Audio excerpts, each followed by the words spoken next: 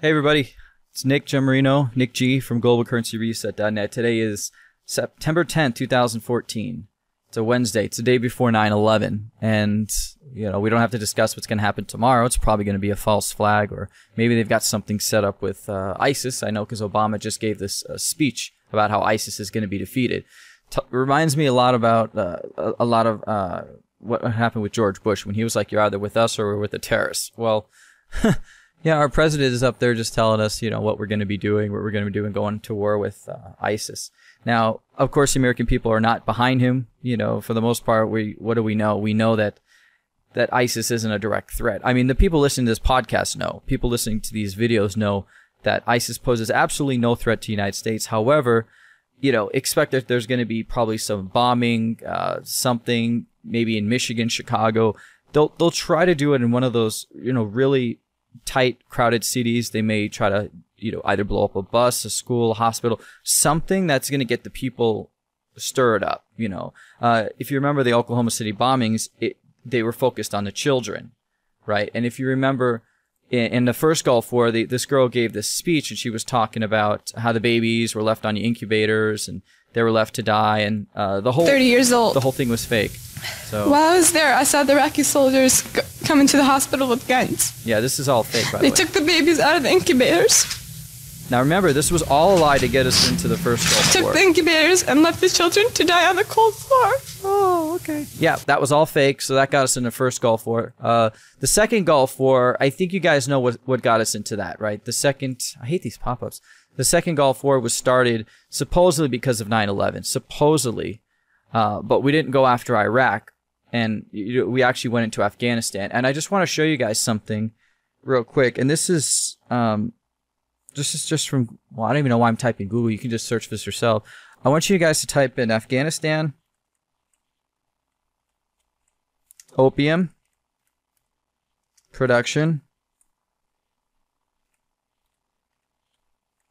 Okay, so Afghanistan opium production, and I just want to look at a chart. You guys can do this yourself, but I like to show you because then you can prove that I'm telling you the truth. Remember, I spent 4 years in the Navy, had a top secret clearance. I kind of know what's going on. So here we are right here. I want you guys to notice something here.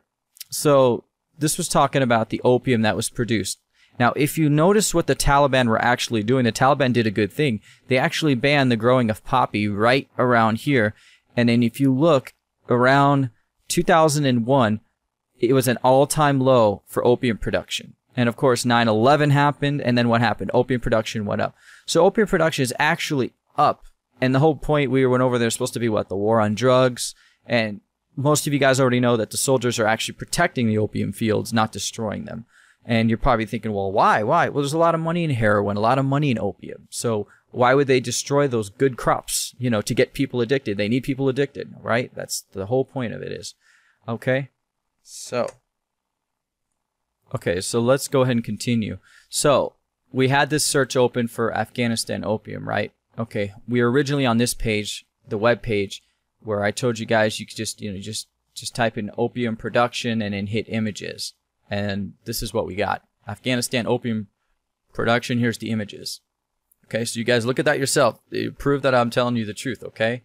And we'll lead into the reset because I know you guys want to know what does this have to do with the reset. It has everything to do with it. Okay, so let's keep going into this. So we have typed now in Google Afghanistan opium. Now I'm going to click news. Okay, we have 513 results that have the words Afghanistan and opium. For instance, look at right here, Afghanistan opium. Now we're going to go into something advanced that most people aren't used to using. Remember, Google's just an NSA database, so we're going to go into time and custom range. Now, watch this real quick. We're going to type 2001 to 2001. I was probably off mic for a second. Sorry about that. Okay, so we just have one news report. Look at the date, May 20th, 2001. This is right before 9/11. Guys, I don't know anybody who's showing you this stuff, by the way. So let's go ahead and click onto this real quick. So we have a New York Times article from 2001. You can see the date right here, 05/20. That's May 20th, 2001. There's a repeat of the date right there. Okay, so we'll go ahead and just look at what they're saying and listen to this. First American narcotic experts to go to Afghanistan. Another Taliban rule. Let me zoom in on that because I know you guys can't see it. Okay, first American narcotics experts to go to Afghanistan under Taliban rule have concluded that the movement's ban on opium poppy cultivation appears to have wiped out the world's largest crop in less than a year. Okay? Now, they're talking about, oh no, what about the farmers? It's bad for the farmers. What are they going to do to make money? Well, maybe they should grow something else. You can grow things other than opium. You can grow food. If you can grow opium, you can grow other stuff. So people are just talking about different things that happened there. And blah, blah, blah, blah, blah. Islamic prohibitions against drugs. So, yeah. So actually, guys, the Taliban did a good thing. And it also talks right here about the end of opium production. Okay, so why did we go into Afghanistan? There you go right there. Okay, ask somebody who has been in the military. They'll tell you the same thing. Or they're not informed if they don't believe this. Okay, so that is the main reason why we went back into Afghanistan. Now, regarding ISIS, who I do not deem a threat, because there's no credible evidence that they are operating in this country, other than probably, there's a bunch of, I'm sure, cells down there in Dearborn, Michigan, but even then, there's no proof. There's no proof of this. They can come up with all the things in the world to try to catch people. You can get molested at the airport if you'd like. Go right ahead. They haven't stopped one terrorist. TSA has not stopped one terrorist. And you can call them up on the phone and ask them, say, I'm just curious, you go through a lot of bags, you go through a lot of pants, underwear, everything. How many terrorists have you actually stopped? Absolutely none. Absolutely none. So what's next? Well, I'm looking at this and I'm thinking there's going to be a false flag. So that's where I'm at, guys. There's going to be some reason why they try to pull us back into Iraq, maybe Syria. There might be another false flag, regarding Syria. You guys remember on some of my earlier podcasts and messages, I was speaking about how Obama was blaming the Syrian president for the chemical weapons attacks. You remember those chemical weapons attacks that happened in Syria? All right, so here's on InfoWars, just something I was checking out. This was posted today, September 10th. And what does it talk about? Media rehashes Syrian chemical attack narrative as Obama eyes airstrikes. Now remember, a few months back, Obama was trying to push all this. We need to go into Syria. We need to stop Assad with all the chemical weapons. Well, here's the whole thing about that. Assad never had the chemical weapons. He didn't. The chemical weapons were in the hands of the rebels. And the whole point is they just wanted to go into Syria because they have a lot of natural resources. Anybody following the global reset knows that, when the currencies reset, they're going to be based on assets. The people are not going to want to stick with the fiat currency. They don't want monopoly money floating around. They want to have something tangible. They want to know that people actually have gold, silver, diamonds, oil, something to back their currency. Natural gas, something. Okay. So let's just go ahead and go into this real quick. Here's a quick video that kind of goes into that false flag I was telling you about. I'm just going to show a quick snippet of it. It's only a minute long, but we're not even going to show that much. So what a mess. And to make matters worse, Al-Qaeda mercenaries in Syria, or should I say al-Qaeda mercenaries, well, they've been caught with sarin gas.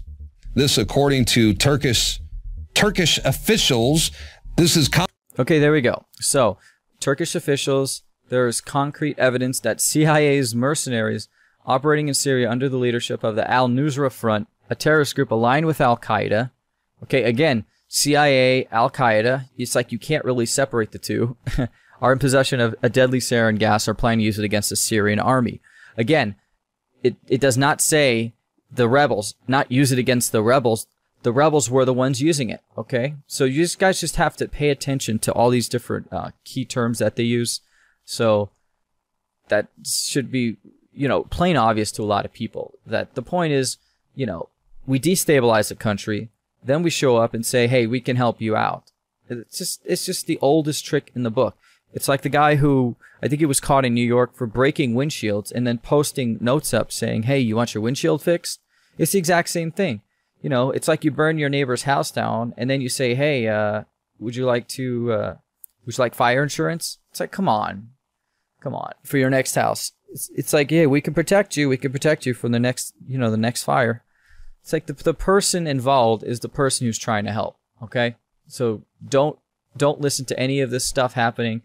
ISIS will be defeated. Listen, ISIS, again, poses no threat. You know, we have bigger problems in our country. The borders are wide open. People are losing their jobs. Wages are going down. Food prices are going up. And we don't have a threat from ISIS. Okay, so I just want to make that abundantly clear. You know, tomorrow's going to be the 13th anniversary of 9/11. I was in the service when that happened, and we all knew what was going on. We all knew for a fact that those buildings were blown up. There's no way that those buildings fell like that. That was a perfect implosion, as you would see if a building was deliberately brought down. That was not something that was done immediately overnight. That takes a lot of planning. That takes weeks of planning. And in fact, they were actually doing drills right before 9/11. So if anybody wants to get into a debate about 9/11, fine. You know, I mean, we're not really supposed to be focusing on that. I'm just saying this. Okay, you know, people are focused on the reset. They're focused on Iraq.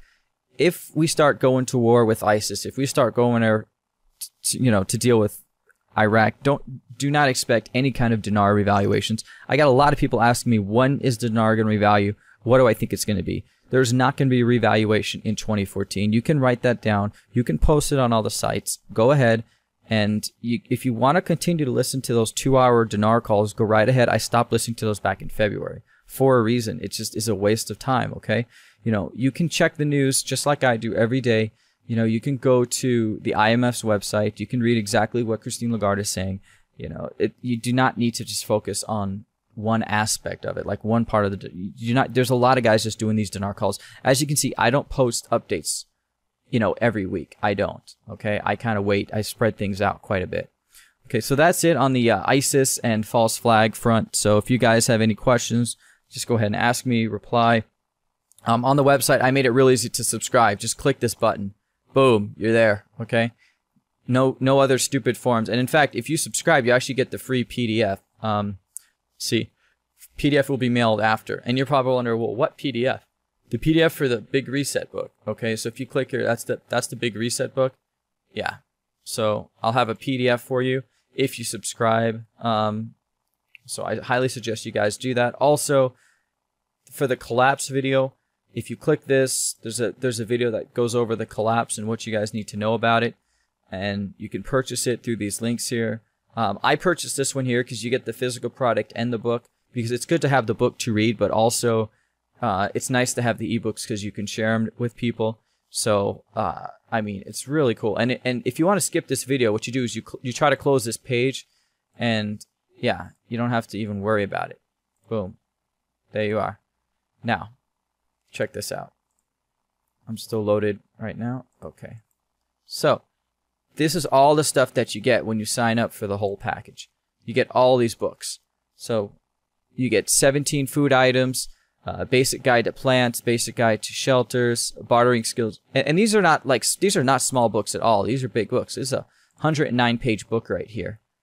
It goes over everything. Pay off your home, pay off your debts, survival skills. You can click it and it brings you right to that page. So I'm probably going to have to just post some previews for this for people because, it's not the whole purpose of this video. But yeah, I just want to let you guys know that you can get all of these. And it's pretty long, actually. If you copy these and put them into, let me see, I have a Adobe PDF. I could probably make a PDF out of all of them. Let's see. Because I'm kind of curious myself how big this is. So if we drag and drop all of these into Adobe, like that, and I combine the files, I've got a supercomputer, so don't worry, this won't take long at all. Yeah, my computer's fast. You can see I've got all these processors. Okay. It's 365 pages. See? That is pretty big. And it goes over everything, what food items to have, in a crisis. I don't want to get into it because, it's copyrighted, but, just want to let you guys know how much stuff you get. Okay, that's it. So, again, if anything happens tomorrow, 9/11, 2014, it's a false flag. It's not going to be ISIS. I know Obama just gave this speech. This is just like what happened in 2001 with Bush, saying, we have to keep an eye on bin Laden, and that got us into the war there. It's just like what happened in 1990 with the Kuwaiti girl saying, they left the babies on the floor and they died. That was a lie. That got us into the first Gulf War. And it's just like what happened in 2003 when Bush was saying that Iraq has weapons of mass destruction. That got us into the Gulf War a second time. So False flag, false flag, false flag. Okay, that's all I got to say. And yep, you feel free to debate me on this, guys, but I do not see the dinar revaluing in 2014. If it happens in 2015, it's going to be really late in 2015. I'm saying like around September-ish, okay? And it may not even happen at that time. I'm just saying do not expect anything this year. What you guys should probably do is just save your money up, get some gold and silver. You know, I put some links up here if you want to pick it up. You don't have to buy it from me, okay? I'm saying that to you right now. I don't care if you buy the dinar from here. I don't care if you buy the gold from here. This is just to help you guys out. This is a guide. So if you want to go to your local store and buy gold and silver, go right ahead. You know, this just shows you what I recommend buying. And here's the other thing. When the reset actually does happen, these prices are not going to change right away. And that's another thing I left this up here for. When prices go up, usually they go up on all the other currency sites immediately. But they are not going to go up on Amazon because they're not automatically structured to go up. So, like, let's say silver jumped up, you know, $10 in one day. These prices will not jump up $10, okay? So I'm letting you guys know that this is probably going to be a good resource to buy from. And again, you don't have to buy it from the site. You can just go directly to Amazon. But these are just direct links that will be updated if they're sold out, just to show you guys, you know, where you can buy silver. But this is an Amazon.com page. You can see right up here, it says Amazon.com and it says Global Currency Reset. It's just a little Amazon page set up. But, you know, I make like $1 if you buy like a coin, guys. I really don't make anything. I could even send you, you know, like a proof of income. I really don't make any money off of this, okay? This is really just to help you guys out. You know, if I was relying on this, I'd be sending you guys here every day saying, hey, buy gold and silver from me. But I don't do that because I'm not like that. For those of you that did take advantage of the book and you did buy the collapse book here, thank you and congratulations. You have a really great resources to help you out when this collapse actually does happen. Maybe you guys will learn some skills, learn how to barter, learn how to trade, learn something that's going to help you out. Okay, these books are really awesome. And like I said, if you do decide to get it, I do suggest getting the physical product so you have something you can take with you on a trip. Besides, if electricity goes down, you're not going to do very well if you don't have something to guide you, and that you'll have a physical book. You know, I haven't gotten mine yet. I've already ordered it. It's been like 10 days, so I'm still waiting on mine to come in. But yeah, you pay like $6, you get it. See, I don't know why they structured it this way. It's like you get the physical product for the same price as you get the physical product in the ebook. So the site is screwed up, so you can get a really good deal right now. But the link is right here. Just these are. You can see I got rid of the menu because I just thought it was really annoying people, and I haven't had a chance to update the site yet. So the menu is gone. There's no menu up there anymore. This is all you guys really need to know. The newsletter, breaking news, a link to the book I was just telling you about, and then this is the Amazon page, and this is what I call the sitemap link. And this will take you to basically the entire site. For anybody who has trouble figuring out where stuff is, this is everything. These are all the posts I've had, and then these are all the different pages. You know, what's the global reset, dinar revaluation, dinar options, stage 3 alpha, you know, Iraqi dinar revaluation, everything. Dave Schmidt, Nezra, Dinar Daddy. So just about everything is on here, guys, okay? So hopefully that helps. I'm trying to make this stuff interesting, but I know it's really boring for a lot of people because you're like, oh, we don't want to hear about collapse. We don't want to hear about false flags. We want to hear about the reset. I understand that, guys. I do, okay? And I'm sorry if this wasn't what you were expecting, but I have to be honest, you know, even though we're mainly focused on the reset, we do have to know geopolitics. We do have to know what our governments are doing. We have to be aware of if we are being pulled into another war, an unjustifiable war, and if Obama really is deciding to go into Iraq again. I'm telling you guys, this is not going to work out for us. It's really going to be bad. It'll be like another Vietnam. And we're going to lose a lot more soldiers, okay? So I'm just warning you, just keep an eye out for the news. And if there is an attack on the United States, be sure you guys have your TiVos set. Make sure you record everything because, trust me, they will change up the news again. They'll do like they did on 9/11 where you had all those people saying that there were bombs in the building, and then the following news day, nobody mentioned bombs. Now, I don't think you guys remember that. I was in the Navy when this happened. We all kept hearing all the reports from New York. The guys were, all the pedestrians, people being interviewed on the street were saying there were bombs in the building, and what happened? You didn't hear about that the next day. They never replayed that, but you can still find the clips on YouTube. So please, everybody, I beg of you, if we do have a false flag tomorrow, if something happens, make sure you record as many news stations as you can. If you have your TiVo set up to record, I don't know, Family Guy or Star Trek, stop it and make sure you're just recording the news stations, because they are gonna change their story. There's gonna be a strict narrative that all the stations will stick to, but it's gonna change. Okay, someone's gonna slip up. Somebody is gonna mention false flag. I don't know. It's gonna happen, and they're gonna have to change their news story. Okay, I'm warning you guys. Just be vigilant. Okay. Do not believe anything that you hear on CNN either, okay? All right. Thanks again, guys. Good luck, and we'll talk to you soon. Bye. Thanks for listening to the GlobalCurrencyReset.net podcast. Visit GlobalCurrencyReset.net today for more breaking news. And don't forget to sign up for the free newsletter delivered right to your inbox.